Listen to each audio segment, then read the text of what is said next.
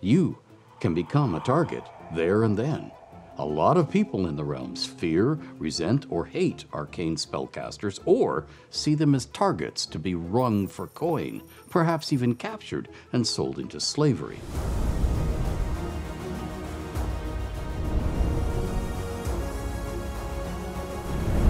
Hey folks, welcome back to another Realms lore story. I am here with Ed Greenwood, the original creator of the Forgotten Realms. So Ed, I am a person with the gift and I want to flourish in my magical abilities. Can you tell me where I need to start? Well, you need to start by watching this video, because this video is all about self-training. If you have the gift, hopefully you have lots and lots and lots of money and high station in life and a tutor. What if you don't? What then? That's what this video is about. You know you have magical power, but you don't have anyone to guide you. What do you do? So you're saying I need to practice? Practice makes everything in life. I'm out. I'm sorry. Practice breathing, Ivan. Practice. I need to do that. It's a lot of thought. Hi, I'm talking to you from my hotel room as I drive down to GaryCon 2024, because I'm really excited about a project that I'm working on with a lot of other talented people called The Tomb of Gythyanki. Tomb of Gythyanki is a mega adventure created by Luke Gygax and other legends of the game working together to celebrate the legacy of Gary Gygax, the creator of Dungeons & Dragons. Tomb of Gythyanki is brought to you by a company called GUI. They make adventures that are unmatched in quality and content, from fans, for fans. The result is an immersive, memorable, story-driven campaign that you can use at your gaming table. But time is running out. If you want to get the collector's edition that fans and collectors alike are going to want to have, you have to back it on Kickstarter right now. Click the link in the description or use the QR code on the screen to back Tomb of Gythyanki. You don't want to miss this one. I will be collaborating with Luke Gygax and others to bring you A Trouble with Rats, which is an adventure that I'll tell you all about some other time. So yeah, please sit back, relax, and enjoy this tale of wizardry. And if you can't, practice. Self-training in spellcraft and psionics in the realms. For reasons of safety, inability to pay someone, or simple lack of opportunities for contact with suitable tutors, many folk with the gift, that is, the ability to wield arcane magic, so sorcerers and wizards, or with psionic abilities, find themselves alone with their ability. If they don't know they have the gift, or never experience a situation that sparks a spontaneous release of their powers, they may never progress at all. Or they may become an uncontrolled, afraid of themselves, wild talent. That how you get started situation tends to be different for everyone, and is, or should be, a storytelling moment. So, here and now, I'd instead like to talk about what you do to train once you've awakened your powers and are on the way, but you don't have a tutor standing over you, guiding you. The short answer is practice. That is, do whatever you can do over and over again, tiring your mind, but building up its endurance, practicing precise control of a magical effect, such as its location and borders of effect, the precise direction and intensity of a release. If you're telekinesing a metal goblet, try lifting it higher, or for longer, or raising and lowering it from a tabletop so deftly that it makes no noise landing or taking off. Then try hurling it through the air as a weapon, with precision, so you can use it to knock keys off a shelf in a particular direction and with the desired velocity. So you can depend on being able to do that, sending those keys just where you want them, even in a hurry and under pressure. Once you've mastered something, try little variations, seeing if by will and shaped and focus intent, you can alter the magical or psionic effect.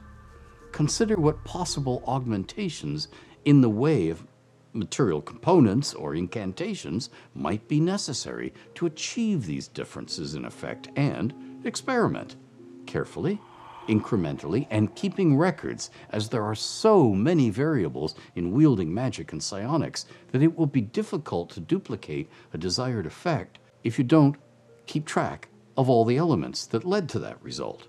This may, for arcane magic, involve stockpiling lots of esoteric, difficult to find material components. The ongoing processes of acquiring these can be a role-playing campaign in itself, as you go adventuring one more time to get fresh cockatrice feathers or more manticore tail spikes.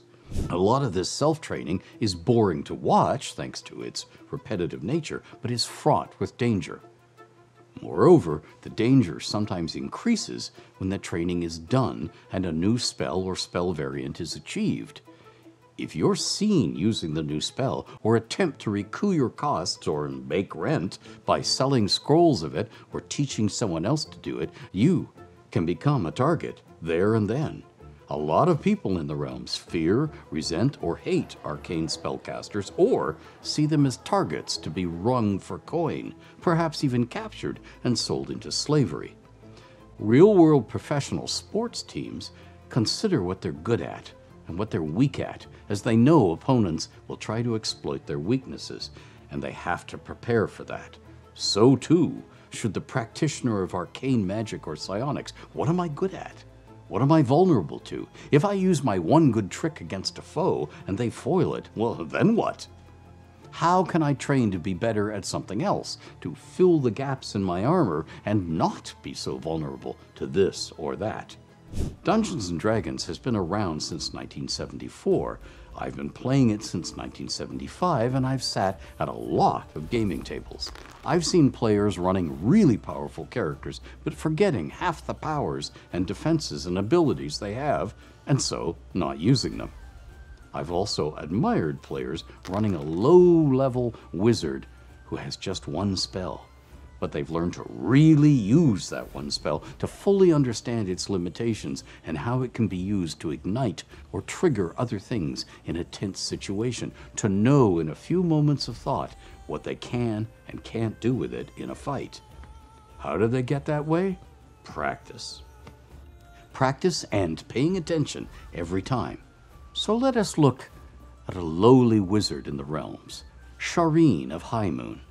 She was astonished to find a hidden spellbook after her mother's death, a mostly empty tome containing a lot of her mother's notes, which were deliberately cryptic. They were memory aids for her mother rather than detailed instructions for someone else reading the book, and the full rituals for 4 spells: detect magic, identify, tensor's floating disc, and water breathing. Shireen knows that she has the gift, as once, when a traveling wizard cast a spell in High Moon, something stirred within her, and she felt him drawing energies from the weave. She should read the book carefully, looking for edge writing or anything magically hidden or cryptic references in the text to make sure she knows all that she holds in her hands. Then, she should try to, in private, so no one discovers she's a wizard-to-be, successfully cast all of those spells. When she's done so, she should practice them until they're second nature, cast without hesitation, and she's figured out all of the drawbacks and tricks she can do with them. This is mastery of a spell. If she can possibly arrange it, she should try to cast these spells into or through known existing magical barriers, or into the same area where another spell is taking effect or already has effect, and seeing and recording what happens. Knowing what will happen when spells collide is the unwritten, unheralded side of being a wizard, and if you're an adventurer wizard, is almost certainly going to mean the difference between maiming and enforced retirement, or oblivion, or continuing on in that career sooner or later. Shireen should also consider what sort of daily life she can build with this quartet of spells, casting them for pay. Just at first glance, we can see that she can tell folk if magic is at work on something or someone, learning things about enchanted items or the exact boundaries of active magic nearby. She can help carry and deliver things without need for a horse or cart, and without leaving tracks on the ground. she can search the bottom of a pond for something fallen into it and enable others to do the same for a short period. These can be ongoing sources of income for Shireen. If she's in a rural or wilderland locale, she might be the only entity who has these abilities, and if she's in a busy city, she might be the cheapest or most easily available entity, as more powerful and established resident wizards are insanely busy. There's something really satisfying in life about gaining skills and experience in using them, and that can apply to the lives of imaginary characters in a role-playing campaign just as it does in real life. So, practice climbing furniture or draperies in a hurry so you can lift your tensor's floating disc, loaded with shards of glass and daggers, up high, and then clawing your way on aloft to get that disc above the heads of foes so you can will the disc to go away at just the right moment and dump its dangerous cargo on those foes. See what else you can do with the disc, such as spreading a tapestry atop it, and then objects you don't want seen atop the tapestry, so you can float them out of a room while seeming to leave it empty-handed. Practice. It may just save your life someday. Hi! Welcome back to REALMSPEAK, and this time around, we're doing this. GITHYANKI. GITHYANKI. The Gith, for short. Although, most people never meet Githzerai, so it's always GITHYANKI. So, the GITHYANKI, the former slave race of the Mind Flayers, or illicits, who broke away, who had a revolution and threw off the shackles, so these people beat Mind Flayers as a race. So, yeah. They're not just freckles, you know. They're not just freckles and long hair. You should beware them. Yeah, even if it's Baldur's Gate 3. Githyanki, beware. Beware the Githyanki. Beware the Githyanki, my son. If you're enjoying these videos, please be sure to like, subscribe, turn on notifications so you can know when the next one comes out, and please consider becoming a protector of the realms. The support from that Patreon, that's patreon.com/EdGreenwood, is what allows us to continue making these videos, and you can get all sorts of stuff, exclusive realms lore, Discord roles, and other great things.